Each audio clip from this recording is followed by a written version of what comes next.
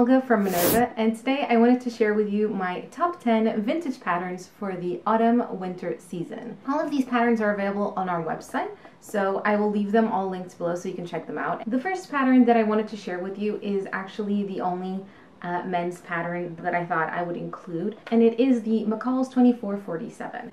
This is a pattern for men's shirts specifically. It also includes the pattern for a vest and a bow tie and a regular tie. They include a few options of sleeve, a few options of collar, and also a couple of choices for your bow ties and ties. So this is definitely a super versatile pattern. I think it's a great staple for your wardrobe, and yeah, definitely looks like a relatively easy make. Then the next pattern that I have here is also a McCall's, and this one is from 1933, and it is the McCall's 6993. This is for a skirt, and it actually has two options of skirt. One of them has a kind of front yoke, which is lined, and then you have the option without the yoke, and that one is a bit more loose fitted, and it does include a belt. The 30s and 40s are my favorite eras to kind of draw inspiration from, so I love 30s patterns, and I think, again, a staple for your wardrobe. I would definitely make option B first. Next, we're moving on to Butterick, and they have the retro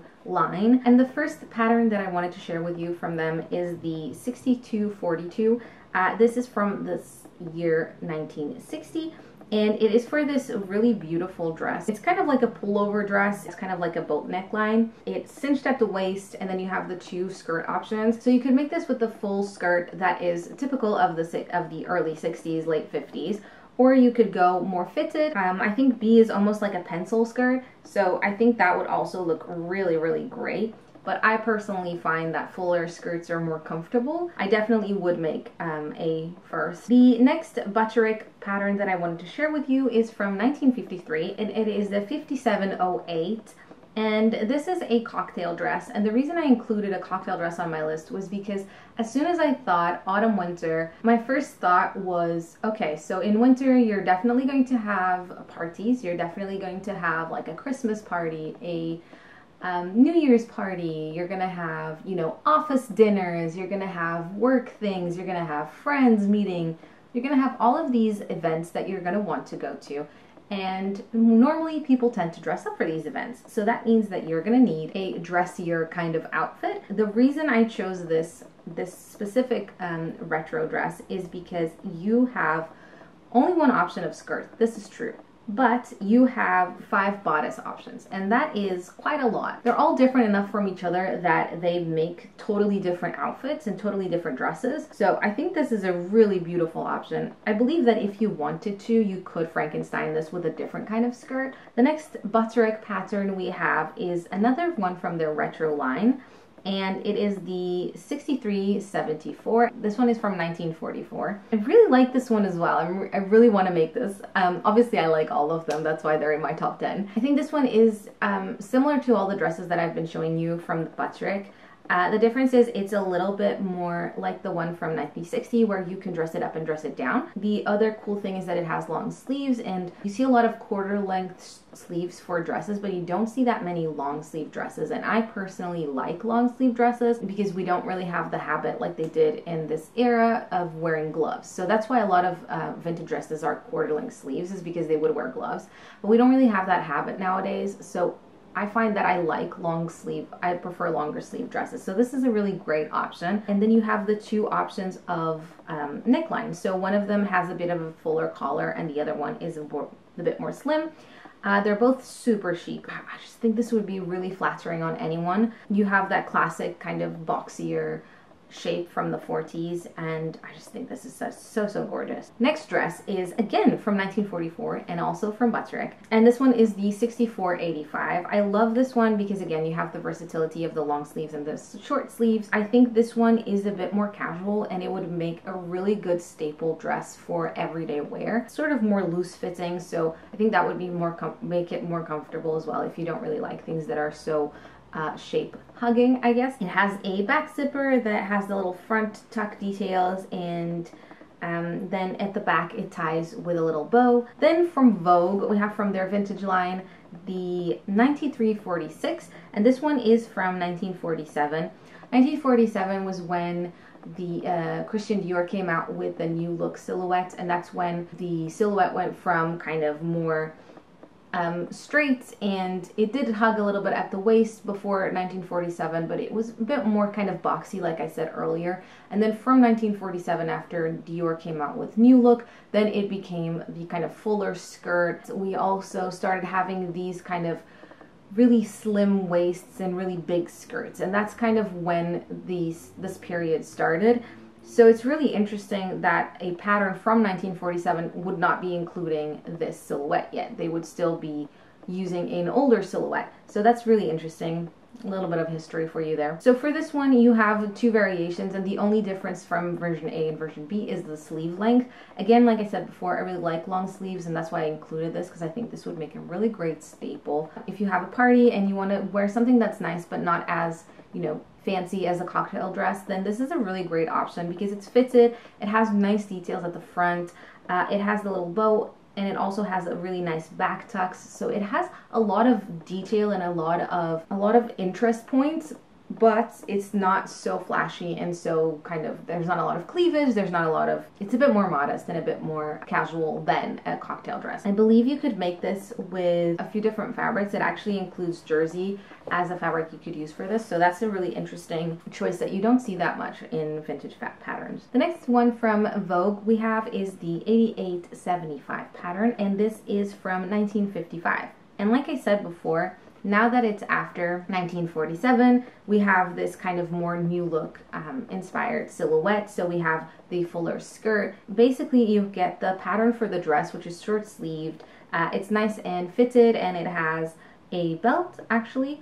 So it includes the pattern for the belt as well. And then you have the kind of coat that is sort of looks like a cape to me, a little bit. It's somewhere between a coat and a cape. And it actually has a detachable collar, so you could do like a fur collar detail or a faux fur collar detail. I think that would look super cute. And then you could kind of mix and match. Again, the dress is super straightforward.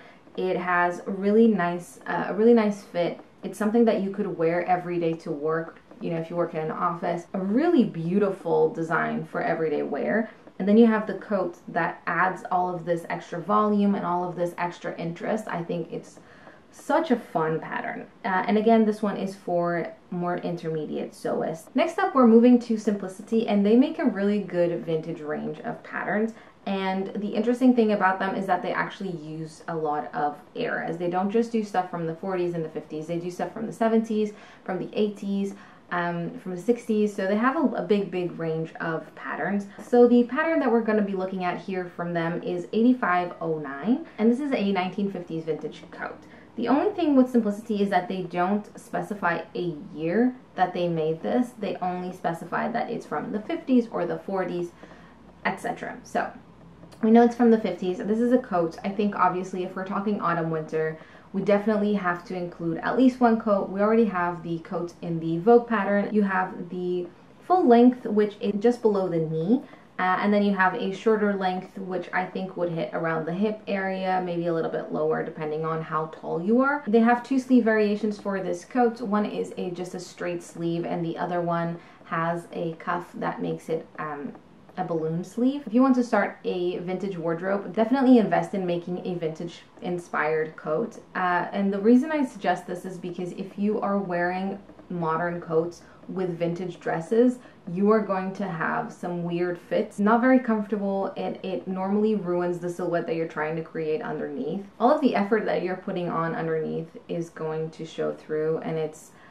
honestly, I feel like since I made my first vintage inspired coat, my winter wardrobe kind of exploded, and it really changed the game for me. So I definitely recommend that you make something like this. And the last pattern that I wanted to show you today is also from Simplicity, and this is the 8736. This is a 1940s vintage pattern, and this is a pattern that includes a lot of variation for blouses. I think, again, blouses, huge staple for your wardrobe. You can wear them with skirts, you can wear them with dresses, you can wear them with trousers if you're a trousers wearer. I know I didn't include any trousers in this list because I personally don't really wear trousers, and I think this pattern has so much variety that you could really make almost an infinite amount of blouses. You have three different kind of sleeve variations. You have a short sleeve, you have a kind of even shorter sleeve, which isn't really sleeveless. Then you have the long sleeve, which I think would be really suitable for winter. You also have 3 different collar variations. You have 2 different kinds of Peter Pan collars. One of them includes more detail than the other.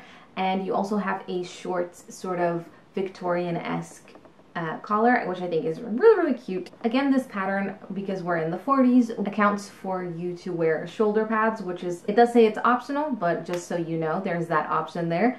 If you're a big shoulder pad wearer, or if not, it's not as bad as it seems. The 80s made it look really bad, but it's actually not that bad. So that is my top 10 vintage patterns of autumn winter. I think using these, you'd have a really good selection of different kinds of dresses, different kinds of skirts and blouses and staples that you could build a really nice wardrobe on. I tried to include a few different eras so I wouldn't be too niche. My area of knowledge and of interest is going to be different to maybe other people who like to wear vintage. If you are interested in vintage clothing and not the eras that I mentioned in this video, do check out our website because we have a really big selection of vintage patterns and there's stuff from every era. So I would definitely explore the website if I were you. I will link everything that I mentioned in this video below so you can have more easily access to it. And if you do make any of these patterns and you use any of them, please share them with us. We love to see your creations and we would be so glad to know that we inspired you somehow. That is everything from me for today. I hope you enjoyed this video and that it gave you some inspiration, and I hope you will join me in future videos. Bye!